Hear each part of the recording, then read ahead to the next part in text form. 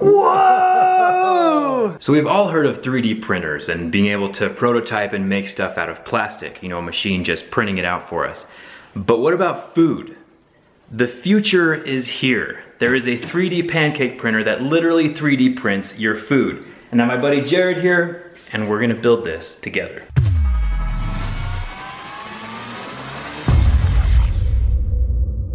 All right, so this is everything inside of the box. I'm not exactly sure what everything does yet. This is the griddle where like the pancakes actually go on. I'm really surprised on how few pieces there are. I mean, this can't be that difficult, right? I know. I sure hope it's not that difficult. Knock on wood.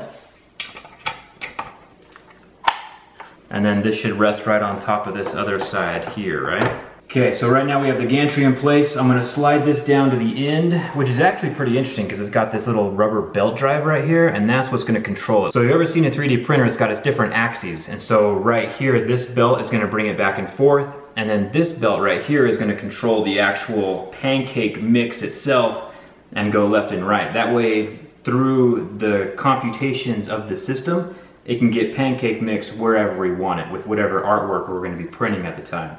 So I'm gonna go ahead and slide this all the way back. I'm gonna put this over here in the corner, and then I'm gonna set the griddle into place.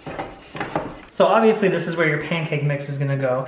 And you see that there's a few different slots right here that's gonna identify your printing mode and your standby mode. So we wanna make sure that we have that in the right position, and then that just drops in, and then you can change your different modes here. And then this is your air tube, and that just plugs in right there at the top. And then it'll print out the bottom. What's nice about the Pancake Bot is that it does come with an SD card and an SD card slot. So it's a little more high tech than the newest MacBook from Apple. So I think we're done, right? It's built. It's all the way done. 5 pieces went together really, really quick. Really impressed with that. That was a lot easier than I thought. So now we need some pancake mix, right? And then we'll get some designs and we'll print something. Okay, let's try it.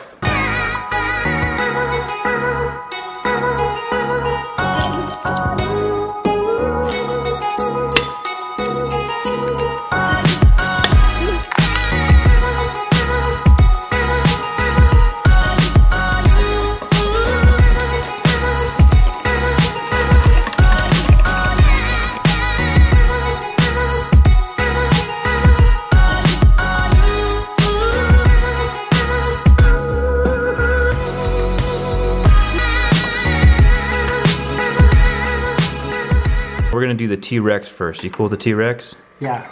All right, it says it's working, something's moving. Okay, we're in a bad spot. There we go. Was it gonna start putting the T-Rex on the edge? What is going on? All right, that doesn't, oh, we freaking need this. The air compressor hose. Oh no! It's moving, quick.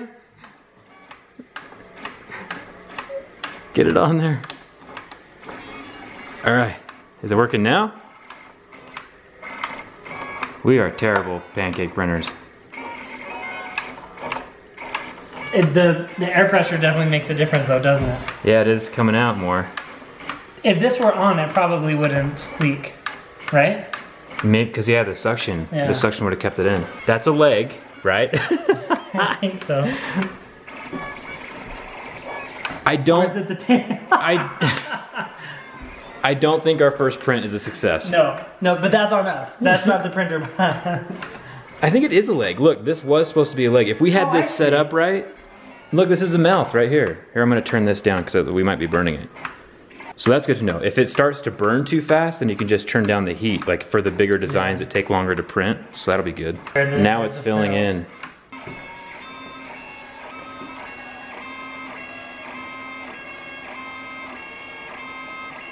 Oh, hey, we can dial in the air pressure. So it looks like we're on low pressure right now. I wonder if we dial this up. Oh yeah, look at it. To a 4.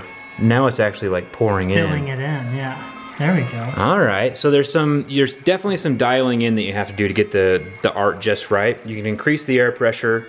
You can turn up and down the heat so it cooks slower. But yeah, see, look, when the air pressure was low, it was barely filling in. But now that we turned up the air pressure, it filled in solid.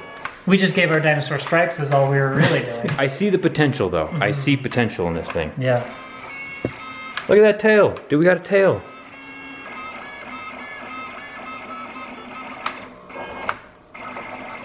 That's so weird. I'm gonna let you try and flip this one. Okay, hand me a spatula. It almost looks like a dinosaur skeleton because we didn't have the pressure turned up all the way. Well, and that's what we were going for. Yeah, right? skeleton. Of it. Yeah, exactly. They're extinct. Yeah. So we have one dinosaur right here, slightly dilapidated. We're gonna see if we can make him a friend now that we kind of know how the system works. So we're gonna jump in here to so last time we did a T-Rex, I downloaded the Triceratops file. So let's try that one. Hitting play, now it's working. And we're not drizzling out this time, that's good, because we got the air hose in place.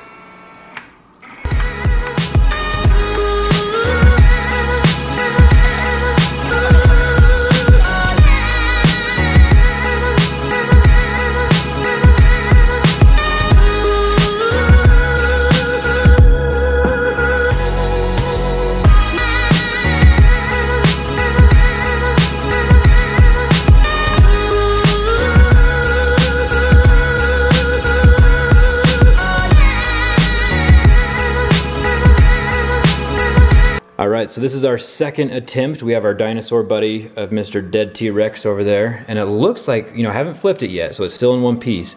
But one thing I would change is that every time this goes back to rest in the corner, it drizzles out a little bit from the nozzle. So if Pancake Bot is watching this, I would put like some kind of spill catch on this very end thing, because like as soon as the machine turns off, it's gonna start dripping out of that nozzle. Ready? I'm ready. Whoa! Oh wow, that's not that bad. Dang, that actually looks pretty cool. Yeah, it does. So looks like we had a little bit of spillage right here. Oop, ripped his tail off. As we were thinking that we had to turn down the heat for the horns because they were starting to curl a little bit. But it looks like we need a little more heat for the coloring. Yeah. All right, so now we are going on our third dinosaur. We're gonna reprint the T-Rex, see if we can get a little bit better than Skeletal over here. We've got to redeem him, you know? All right, I think we finally figured out the magic recipe for this. We have the consistency of the pancake batter to that about of eggnog. Maybe like a warm In-N-Out milkshake. I think that's a pretty good example too. All right. But it's working, it's filling in pretty well. The only problem is when we have the heat too high, like it starts to cook and curl up a little bit on the edges. So with the tail, sometimes with the feet, right now I have it turned on low. But you can also see over here the horns are starting to lift up a little bit too. Whoa! Look at that! Dang, that actually looks sweet. Look, it's got the eyes on there and everything. That's awesome! Woo! That's insane. It only took 4 hours. How many tries? The boneyard. We got at least like 6 different dinosaurs buried in here. Like sometimes it was too thick. Oh, that was terrible. But we finally won. Look at that. It's the consistency of eggnog. That's what it is. We did a level 4 eggnog batter, and then it was like on like a low heat, so it wouldn't curl up on the edges. Victorious. So we finally got the design down. We finally got the settings where we want it to be, but this is someone else's design.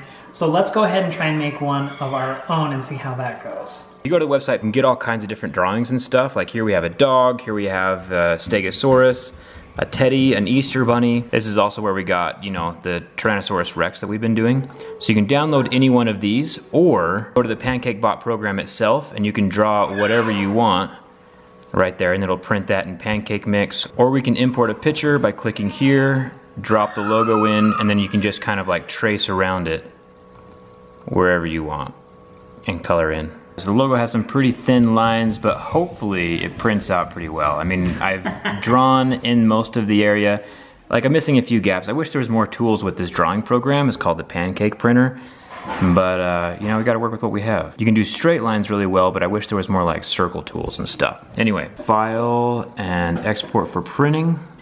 And then I will save it to the SD card as EJ, and it's exporting. So I saved it as EJ. So we're gonna go to EJ, and then we'll hit play. And now it's gonna make our design. I'm anxious to see how it follows the pattern. You know, if it knows it's a circle or if it's just gonna like scribble in everywhere. We'll have to see how it turns out. I mean, this is already way. Yeah, it looks like it's working out pretty well. Oh, remember it's printing it backwards because it's going off of when we flip it. So the J is on the left and the E is on the right this time. Just getting that outer layer in.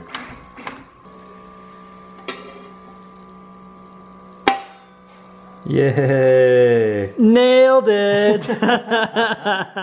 So maybe it's not good for like super fine drawings, but like for kids artwork or for just normal artwork in general, I think it looks pretty cool. I do too. As far as 3D pancake printing, I think the future's definitely here. It was definitely fun to attempt for the first time. Once you get everything dialed in and you get like a good understanding of where your mix is, where your temperature is, and where the pressure is, I think you'll be able to have a lot of fun with it and you'll be able to create some pretty cool things. Huge thanks to Jared for letting us use his kitchen. I'll put a link for his channel here. He does a lot of family vlogs with his family.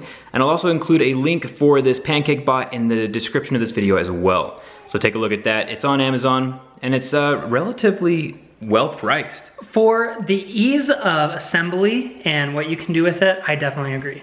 It was a fun project. Thanks for watching. I'll see you around. That is fine. Is my hair okay? Yeah, your hair is better than mine at the moment, so. Okay.